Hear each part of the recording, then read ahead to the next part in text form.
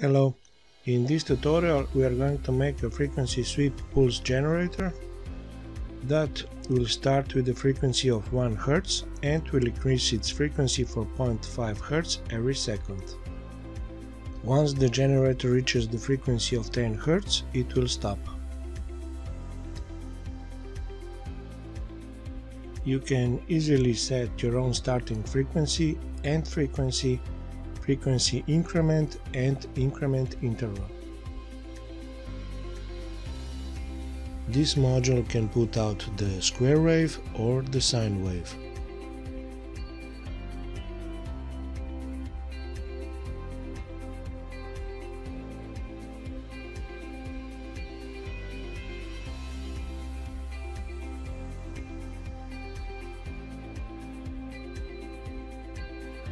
This project is brought to you by PCBWay. What I really like about them is that you can get 10 professional made boards for around $5, which is really amazing for professionally made boards.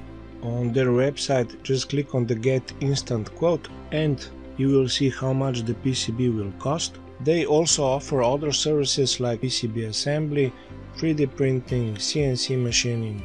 Now they also offer aluminum PCBs and their latest special offer of flex and rigid flex PCBs. For this project you will need the Arduino board or any other board, AD9850 module, some jumper wires, Visuino program, OLED display, breadboard or an oscilloscope to see the signal.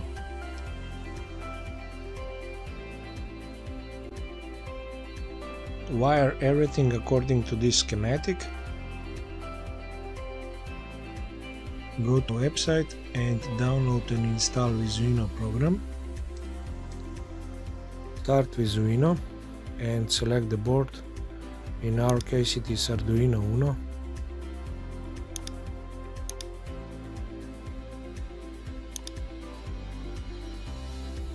Add clock generator.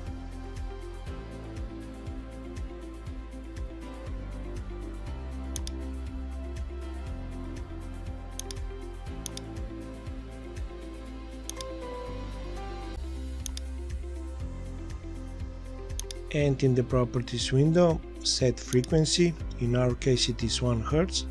This means that the frequency will increase every 1 second. Add counter component.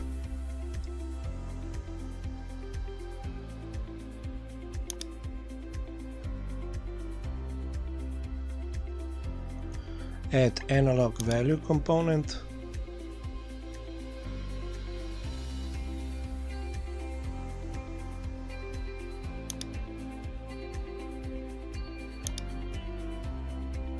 And in the properties window set value.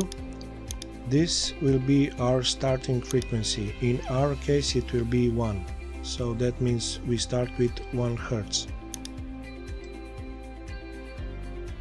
Now add integer to analog component.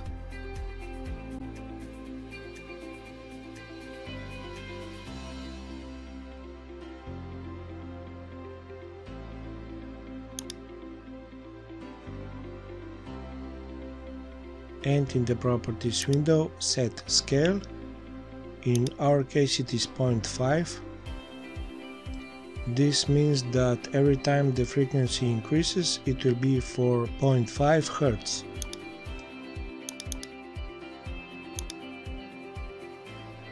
Now we need add analog component to combine both analog values.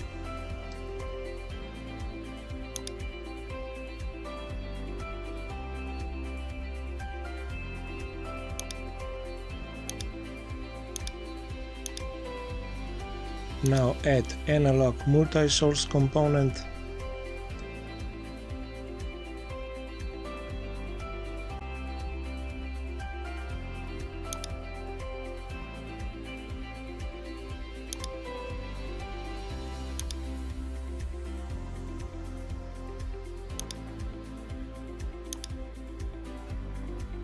Add analog on-off switch component.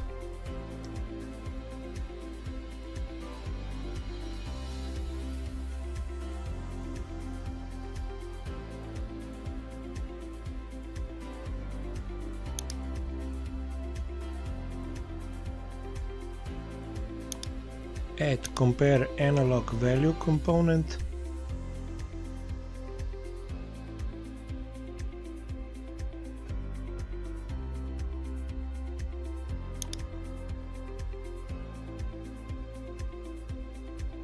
And in the properties window set compare type to CT smaller and value to 10. This means that our end frequency will be 10 Hz.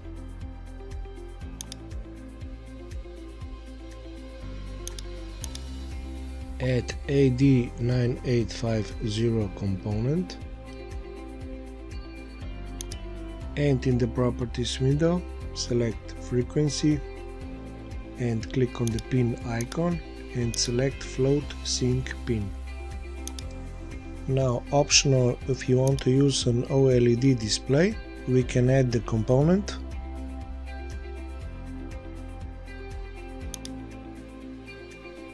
Double click on the display OLED 1 and in the elements window drag draw text to the left side, and in the properties window set size to 2 and text to frequency.